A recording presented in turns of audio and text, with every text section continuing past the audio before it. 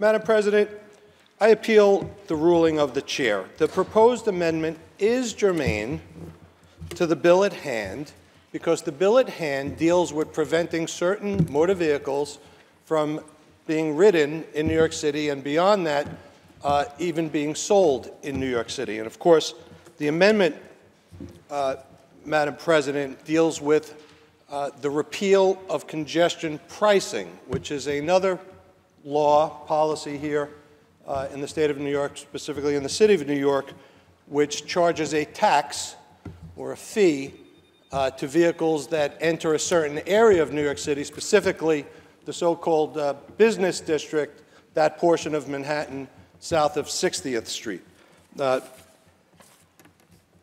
What is congestion pricing, Madam President, and why isn't it germane to this legislation? Congestion pricing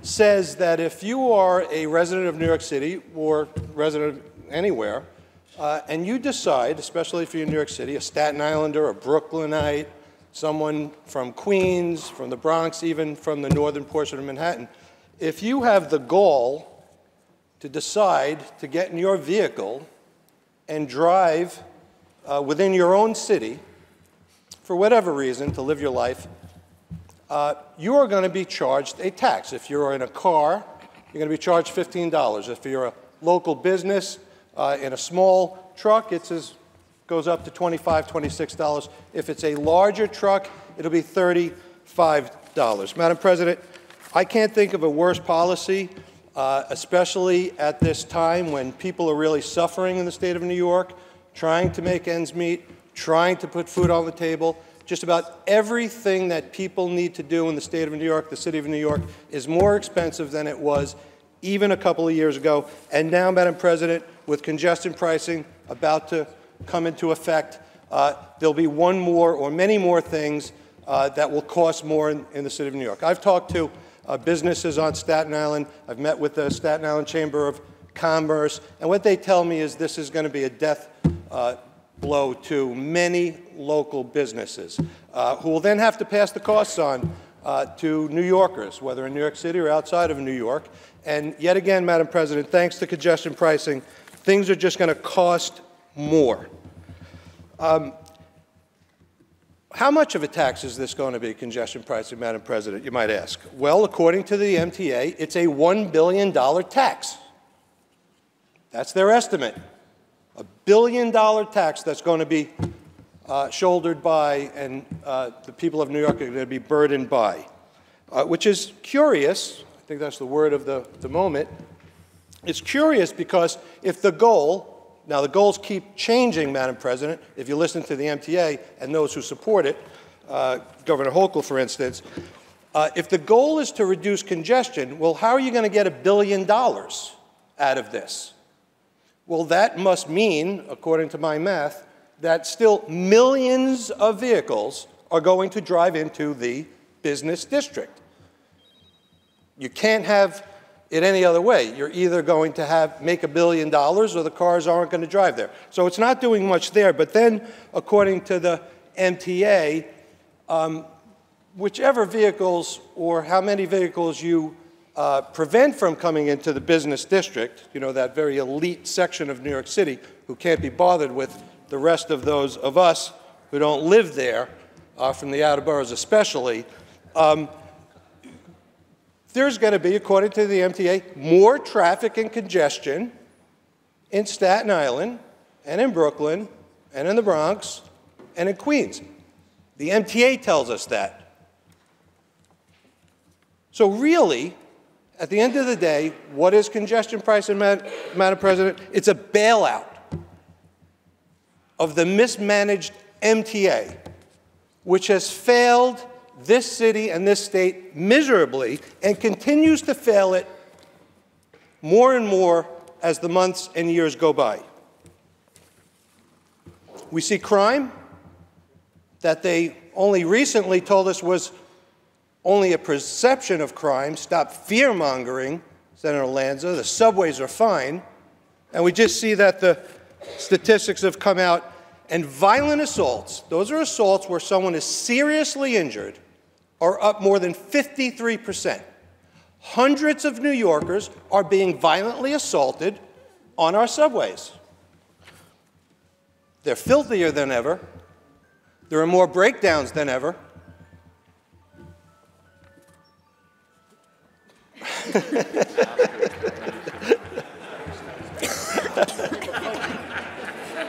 Thought it might be my colleague, Senator Gianaris, but it's not. Zoe. So the MTA is failing at every turn. They don't live up to their mission of providing safe, efficient transportation for the people of the city of New York and the rest of the state. And so they need a bailout, Madam President, and that's what this is. And they're so desperate, that just recently, because they are afraid, they listen to what happens here on the floor, evidently. They listen to comments that are made by members of the Senate and the Assembly, and they see that support might be softening for congestion pricing. I hope that's the case. We're where we always were here on the Republican side. We oppose it. We voted against it. So they just started, my colleague from Staten Island can attest, to running digital ads on buses.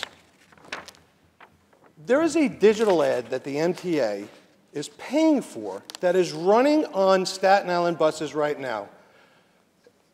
You have to hear this to believe it.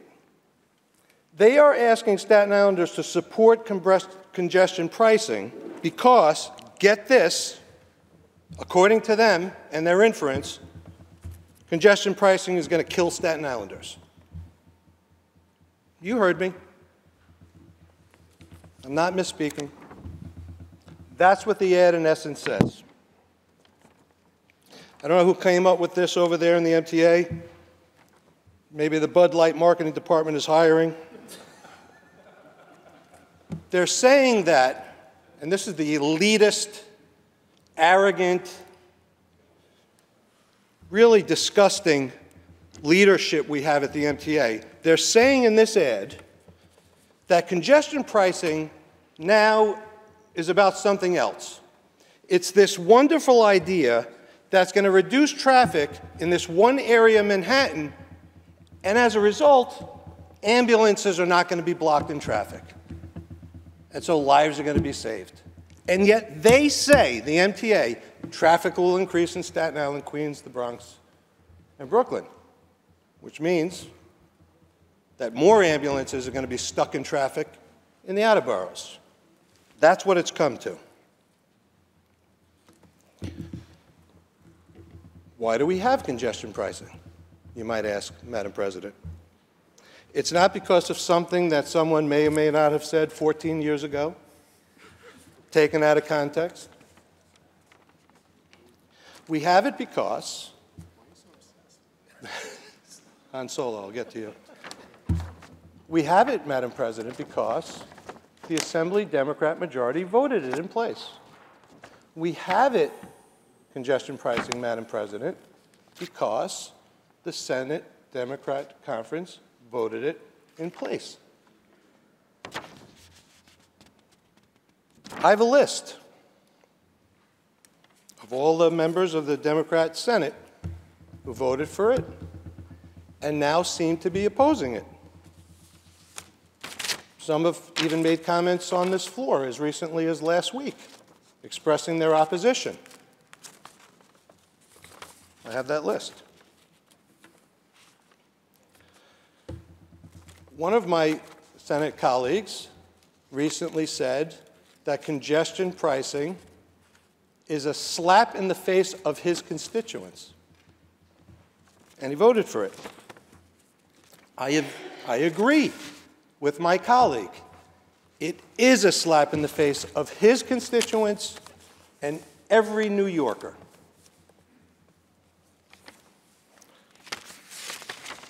Now, I'm not going to necessarily personalize this issue and read the names on this list. I have a better idea, Madam President. I have a feeling in a few moments you are going to remind the House that the vote before us is on the rules and procedures of this House. I want to remind my colleagues that there is another rule and procedure, and it's very simple. It says that if the majority of the members in this House at this time vote in favor of this amendment coming to the floor, we'll have a vote on it. And if a majority of the members in this House at this moment vote in favor of that amendment, the Senate will have voted to repeal congestion pricing. The amendment is very simple. It's about the simplest, straightforward amendment I've ever seen in my years here. It simply says, repeal congestion pricing. We can do it. Senator Gianaris reminds me all the time about the supermajority. You don't need the governor. She seems to be the last elected official in New York State anyway who seems to support congestion pricing. You don't need her. This House votes. I promise you every Republican vote. From the sound of what I hear from districts across the aisle and from some of my colleagues across the aisle, it sounds like there are a majority on your side of the aisle as well. You pass it here. Assembly Democrats seem not to support congestion pricing. You get it passed over there. You override the veto, and guess what? Relief for New York. Something people back home really want. And we can do it. We can do it, Madam President. All we need to do is together rule this amendment germane, and we will begin the process of repealing congestion pricing. So, to my colleagues, don't just tell your constituents you don't like congestion pricing. Don't just tell and look into every camera that comes your way that you think it's a slap in the face. Stop telling the voters you're against it if you don't mean it. And if you mean it, vote. Join me and my colleagues, and let's vote together, bipartisan. Let's vote this amendment germane. Let's get it on the floor, and let's have a vote on the repeal of congestion pricing. For these reasons, Madam President, I strongly urge you to consider your ruling.